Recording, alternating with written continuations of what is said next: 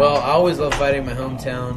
You know, I'm fighting for a world title, so it doesn't get any better than that. Boy, his speed, Frank, is amazing. Jose Aldo is no doubt the guy right now that is beating everyone. He's been walking through guys.